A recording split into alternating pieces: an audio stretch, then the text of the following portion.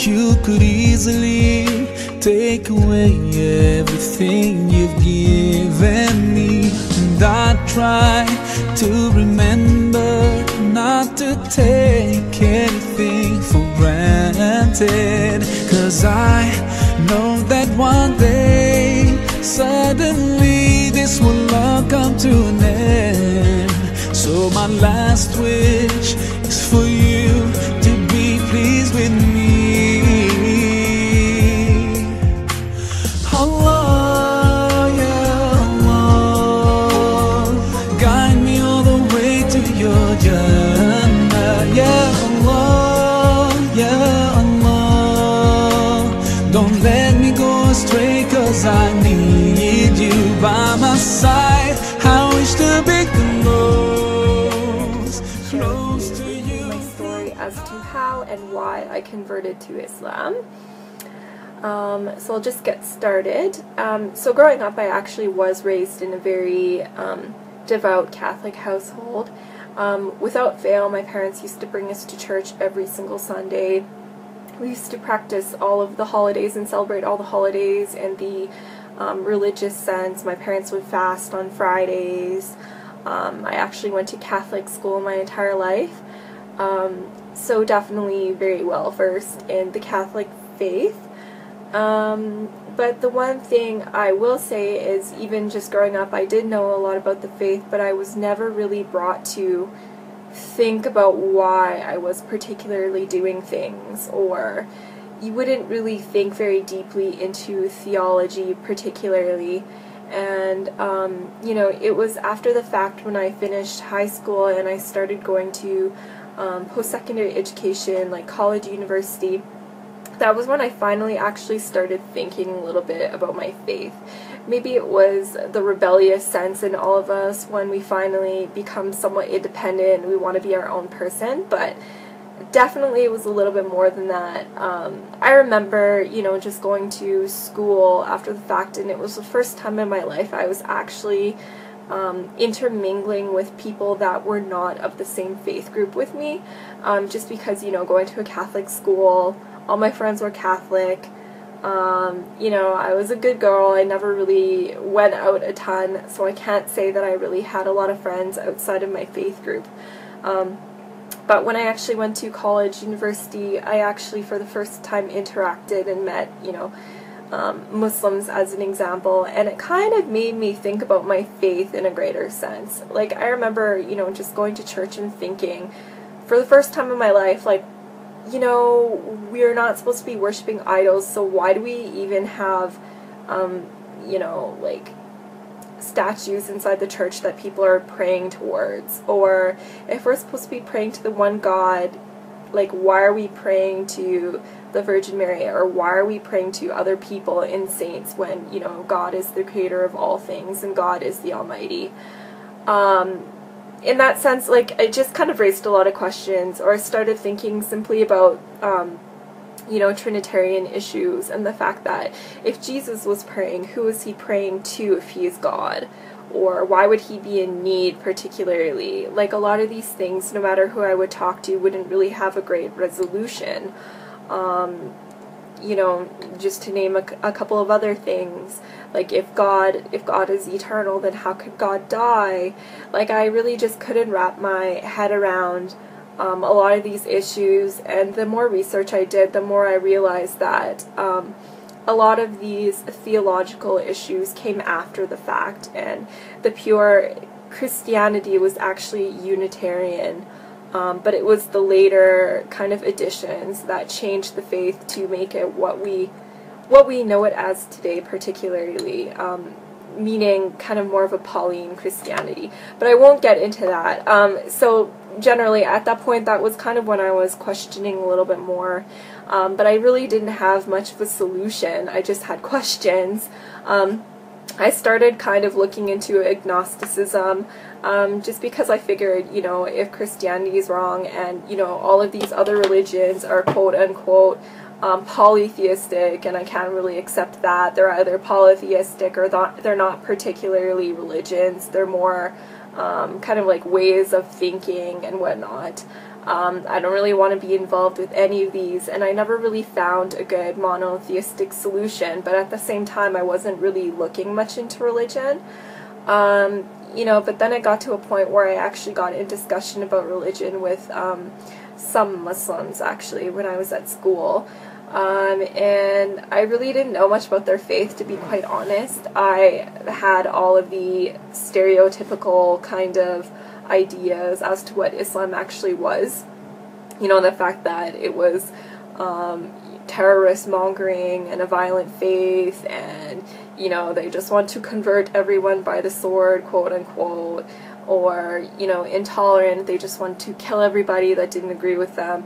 You know, very, very shallow kind of ideas as to what this faith was. But the more I kind of started asking questions about it, the more I was kind of finding myself strangely attracted to this religion. Basically because of the fact that they believed in the existence of the one God. They believed in God's oneness. They believed in God's eternity, everlastingness, you know, but without all of the mental confusion. It was just, you know, basically belief was broken down into the fundamentals, and it was something that everyone would be able to digest without actually having to do any mental gymnastics. So, long story short, I started looking a little bit further into Islam, not really wanting to particularly accept it as my religion, but still attracted to it nonetheless. I started taking a religious studies course where I actually was able to look at Islam from an unbiased, kind of scholarly perspective, and again, I found myself kind of being attracted to it because of its, you know, rationality, and the fact that Islam could meet kind of belief in science halfway. It was rational, sorry, but it had proof at the same time. It wasn't just asking you to believe without any questioning or proof whatsoever. So again, looking into the Quran, I found the exact same thing. You know, Allah would command His servants to question or think about things or ponder about things, and that was something that I definitely wasn't used to previously with the Bible, and something that was very attractive for me. Actually pondering and meditating about my religion, you know, it kind of gave me some kind of peace in my heart that I was really, again, becoming very attracted to, but again, I wouldn't accept Islam as my religion until I was entirely sure about it. You know, so again, reading more into the Quran, I was finally also able to put Judaism and Christianity into perspective, particularly looking into the role of prophets. Jesus is seen in Islam as a prophet and not being divine. And again, if you look at the Bible from a Quranic perspective, you'll see again all of these proofs in the Bible. The fact that Jesus, peace be upon him, attests to the oneness of God, and never anywhere in the Bible does he ever claim divinity, simply. You know, so reading into the Quran, it was slowly kind of answering questions for me. You know, when I would bring up all of these horrible arguments that I would see online and whatnot, to people of faith that were actually well versed in their religion, you know, I would always find some kind of resolution.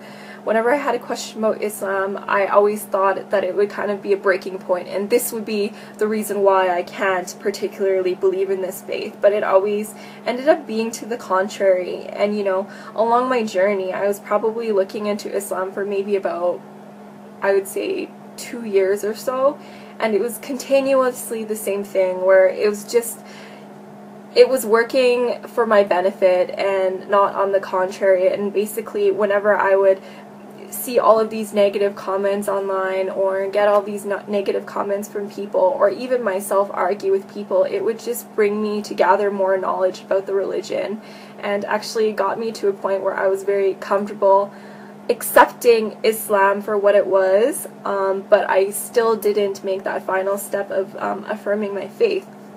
And then I found it was actually just one very last driving point that brought me to accepting Islam. When I was actually very close to accepting Islam, I was doing an internship in Edmonton, where I was in school at the time, and this was coming to an end, and I was on my way back to Calgary, where I would actually be living with my older sister for the first time in many years, because she had actually been in Edmonton for university and I was in Calgary. It was just a big jumble. But anyways, so that was the very first time I would be living with her in years. And I just remember one morning, I remember this very vividly, and it was actually the middle of Ramadan. I wasn't practicing or anything yet at that point. I'm still looking into Islam, but I heard like some crazy rustling noises and business going on in the kitchen, and I was like, what is this? What is going on? And it was really early in the morning, and then I found my sister in there eating a bowl of cereal, and like she had all this food around her. And I kind of questioned her as to what she was doing, and I realized at that point that she was trying to attempt to fast.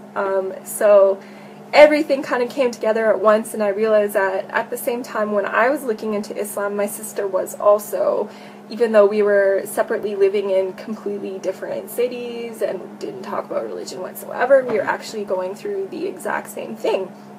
So that kind of brought me to a point where I was feeling a little bit more comfortable in my decision, you know, to potentially accept Islam. And my sister and I, we ended up actually going to a lot of religious lectures and lessons together, and kind of furthering our knowledge together and searching together.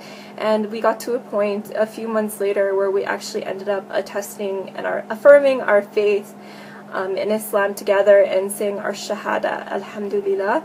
And since then, it's been about 4 years. So I've, since then, you know, my life has changed dramatically, for the better. Finally, as a person, I feel so whole. You know, before Islam, I would go to bed at night and I would honestly not be able to sleep because I felt like I was purposeless. And I felt like, you know, extreme fear of, you know, what was going to happen to me. You know, am I just like this lump of flesh and I'm just going to die and rot in the ground? Like, I just really felt unfulfilled, and I felt like there was no purpose for me. But in my life now, I can say that every single moment of every day, I feel like I'm accounting for it, and I actually have a purpose.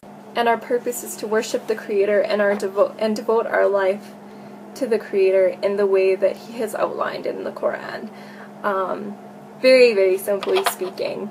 But anyways, so that's my story. I'm going to keep it short and leave it at that, but inshallah, I hope any of you out there perhaps benefited from this story, and I hope to be of service to anybody, you know, with any questions about Islam whatsoever.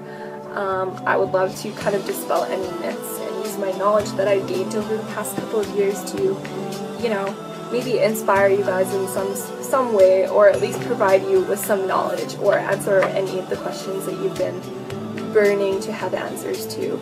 But for now, assalamu alaikum.